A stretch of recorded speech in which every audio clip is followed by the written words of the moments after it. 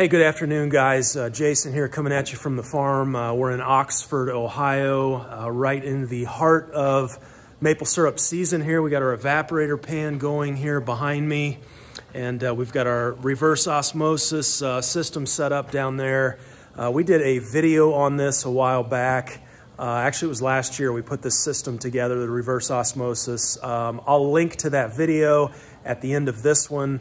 It details that entire DIY build on maple syrup reverse osmosis. I will say this is the second season that we've used it, and it is more than worth it. If you're doing more than, I'm going to say, 15, 20 taps, you're going to want to check that out. We've had several people have built the system, have had success with it.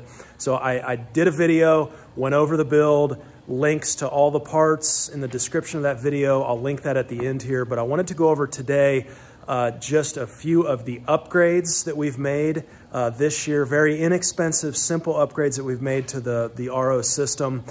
Just makes things a lot easier. And then also I've had a few common questions that I just want to go over real quick here.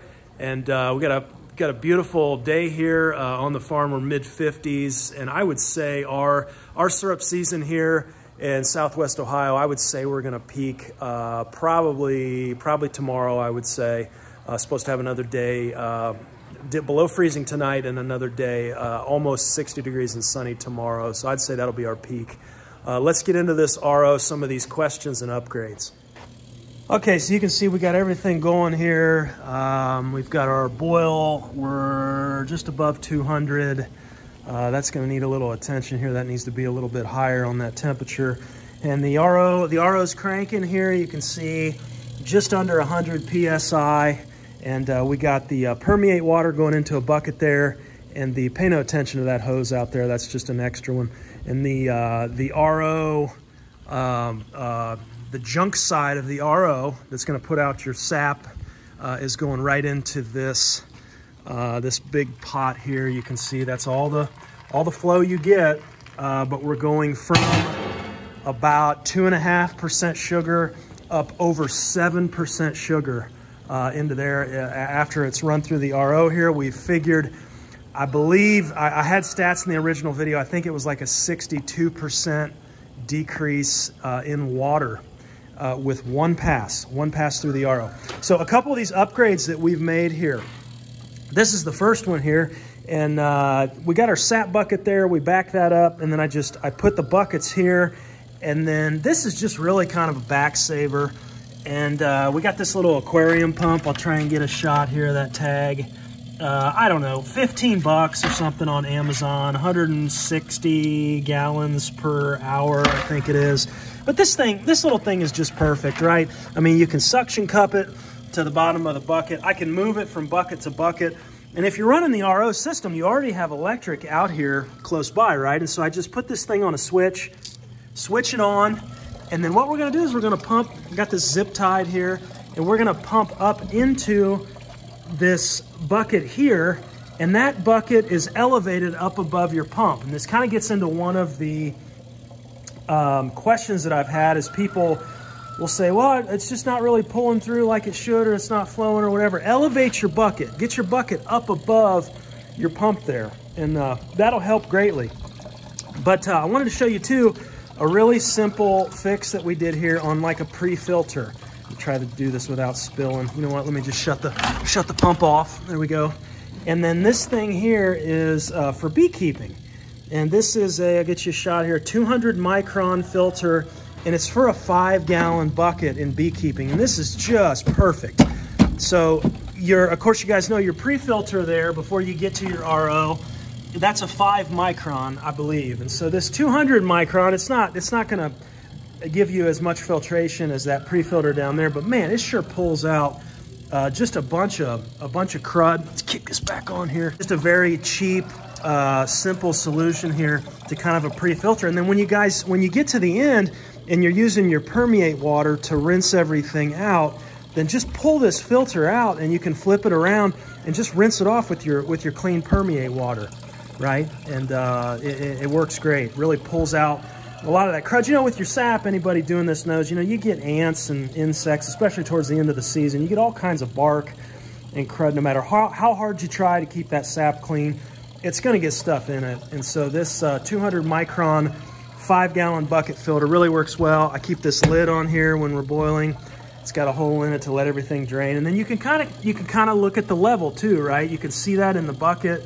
You know, you can tell when you need to shut this off and on. I suppose an even better upgrade, some of you guys that are smarter than we are, guys and gals there, can probably rig up a float or even a pressure switch. I don't know. I mean, this thing here, you really don't need it. You can lift buckets. You know, that's what we've done in previous years.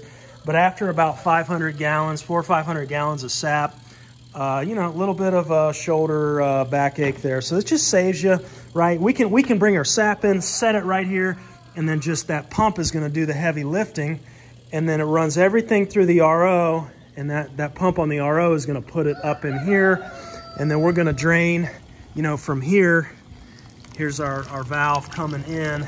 And so, you know, what we're trying to do there is just match the flow coming in with the evaporation rate. I would say on this RO, we're doing about 10 gallons of water. We pull out an hour on this RO. And then when we really get this evaporator going, we're doing another 10 an hour there. So potentially, you know, 20 gallons an hour. You know, that's enough for us with, you know, under 50 taps here. Okay, one other thing that we've done differently this year is we've used a separate sap and a separate permeate clean water 5 micron filter there. So I just keep 2 Ziploc bags out here, okay, and I label 1 sap and 1 clean water. And when I'm done at the end of the day, then right now I'm running sap through here, so I've got my sap pre-filter in there. I'll pull that out when I'm done, put that in a Ziploc bag, seal it for next time, and I'll put my clean water permeate filter back in here. I just think, you know, that just cleans your RO system better at the end of the day. You know, we're running, you know, 5 to 10 gallons of permeate water back through this thing after we do our sap, just to clean the filters. And I do take this thing in at night. You know, we don't really have a sugar shack. It's just a 3-sided barn, so I don't want the membranes. I don't want any of this freezing, right? So that was one of the things with this build. I wanted to be able to disconnect the hoses, take it in at night, you know, keep this thing in the mudroom, keep it from freezing. But I think having a different filter for sap and a different pre-filter for clean permeate water, I think that has helped a lot, and even extended the life of the actual filters, so you're using less of those. Okay, I've had a bunch of questions on this needle valve here.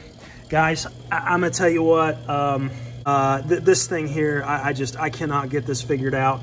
And I'm hopeful, you know, one of the values to the channel here, I think, is that we've got just amazing, awesome people out there. So I'm hoping somebody else will have an idea that works, but I cannot get this needle valve. And you guys have asked about this. How do you get this thing to stop leaking? I have no idea. I've ordered other valves in here. Okay, this is an actual RO valve. I thought, well, you know, maybe if we get away from those, the brass ferrule nuts or whatever those are, they're such a pain to deal with. I thought, you know, let's just upgrade to a regular RO valve and fitting. You know what? Out of the top there, this thing leaked even worse. It leaked even worse than what this thing is dripping here. I'd say I keep this container under here, and every few hours I'll have, you know, half an inch in the bottom that I just, now this is good. This is good after RO, you know, filtered. This is your 7%, so it's valuable. So you want to try and collect that. You don't want to drain it out on the ground. I don't know, guys. I don't know what else to do, something else to use in place of this needle valve. If you have ideas, weigh in on the comments and help people out.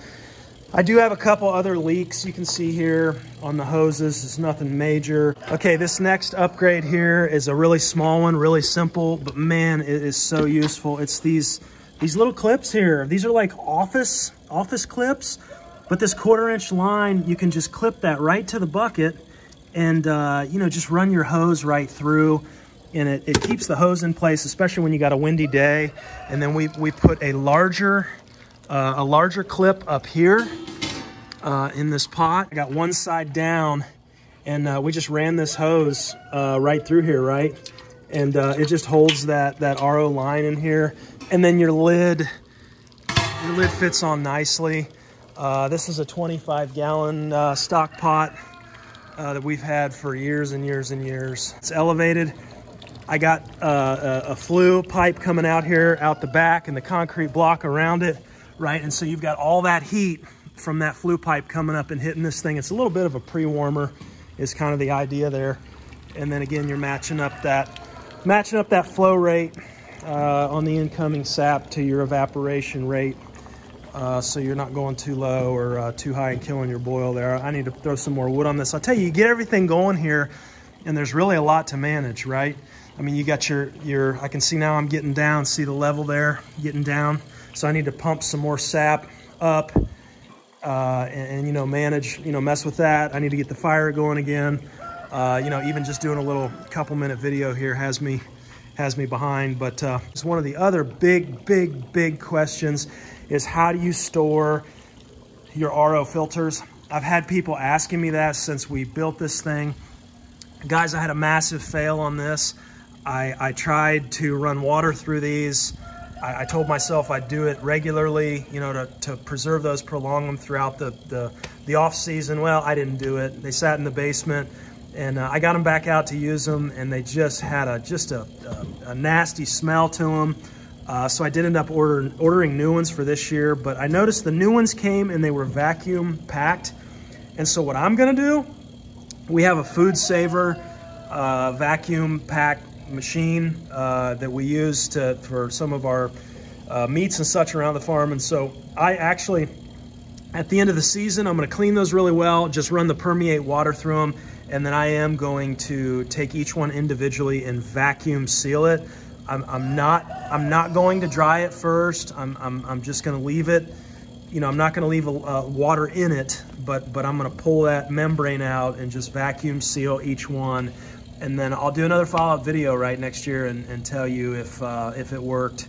I'll store those away in the basement somewhere, and we'll see how we do limiting that the air that gets to those with that vacuum sealer. Okay, and then the last thing I wanted to mention here is an upgrade on this fitting here coming out of this 5-gallon bucket. You guys may know, you know, last year we had this like, yeah, it was a fitting for the end of a garden hose, you know, and it went on this, and it draped inside of the bucket, and it was all the time just, you know, moving around. It was just a real pain to deal with. And so I thought, you know what, I wonder if we could just go through that bucket with a fitting here.